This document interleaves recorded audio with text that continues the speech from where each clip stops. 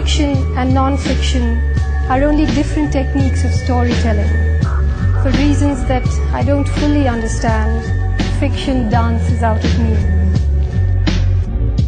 And non-fiction is wrenched out by the aching, broken world I wake up to every morning.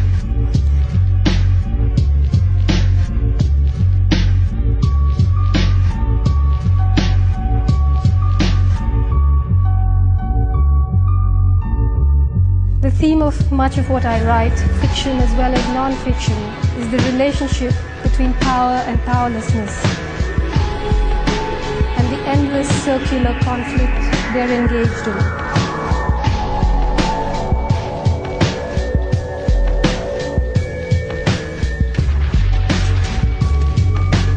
Never again will a single story be told as though it's the only one.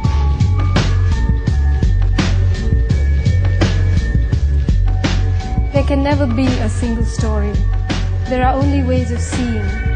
So when I tell a story, I tell it not as an ideologue who wants to pit one absolutist ideology against another, but as a storyteller who wants to share her way of seeing. Though it might appear otherwise, my writing is not really about nations and histories. It's about power. About the paranoia and ruthlessness of power, about the physics of power.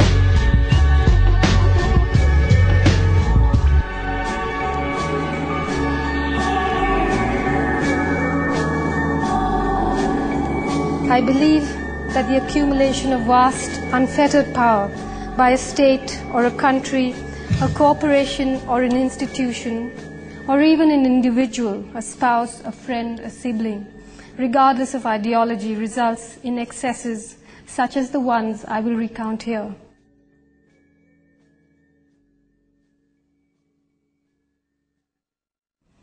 Living as I do, as millions of us do, in the shadow of the nuclear holocaust that the governments of India and Pakistan keep promising their brainwashed citizenry, and in the global neighborhood of the war against terror, what President Bush rather biblically calls the task that never ends. I find myself thinking a great deal about the relationship between citizens and the state.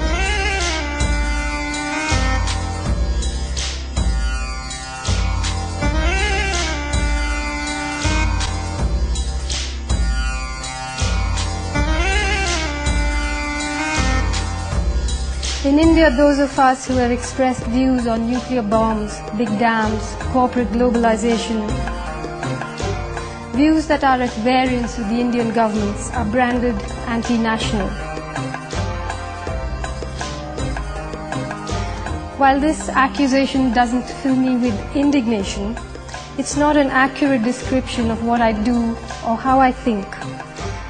Because an anti-national is a person who is against his or her own nation and by inference is pro some other one. But it isn't necessary to be anti-national to be deeply suspicious of all nationalism, to be anti-nationalism. Nationalism of one kind or another was the cause of most of the genocide of the 20th century.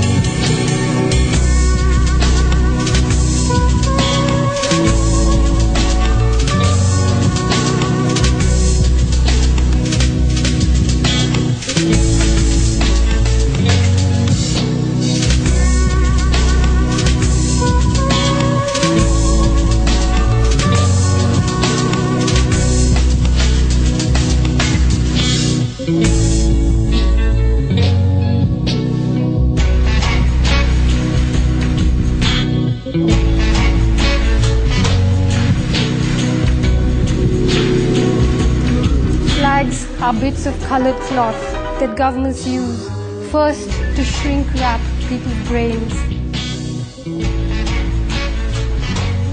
and then as ceremonial shrouds to bury the dead.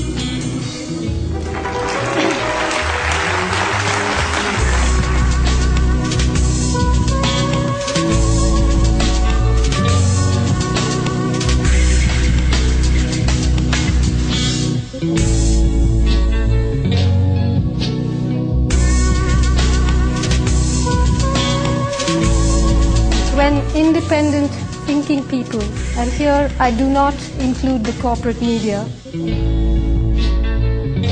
begin to rally under flags, when writers, painters, musicians, filmmakers suspend their judgment and blindly yoke their art to the service of the nation, it's time for all of us to sit up and worry.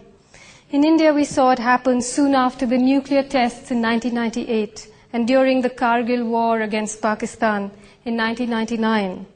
In the US, we saw it during the Gulf War, and we see it now during the war against terror, that blizzard of made in China American flags. Recently, those who have criticized the actions of the US government, myself included, have been called anti-American. Anti-Americanism is in the process of being consecrated into an ideology.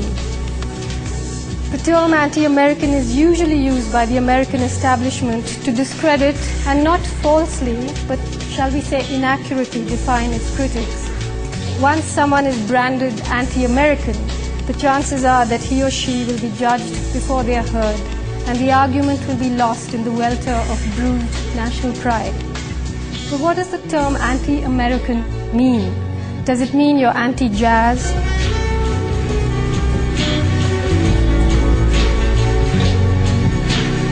Or that you're opposed to free speech?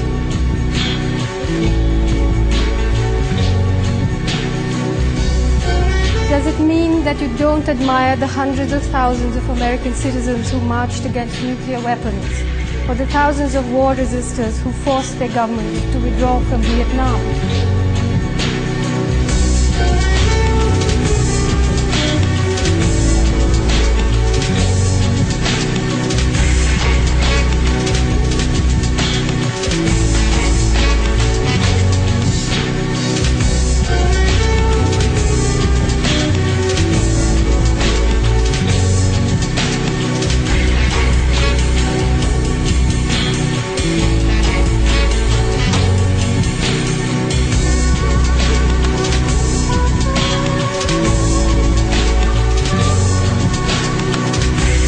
It would be absurd to think that those who criticize the Indian government are anti-Indian, although the government itself never hesitates to take that line. It is dangerous to see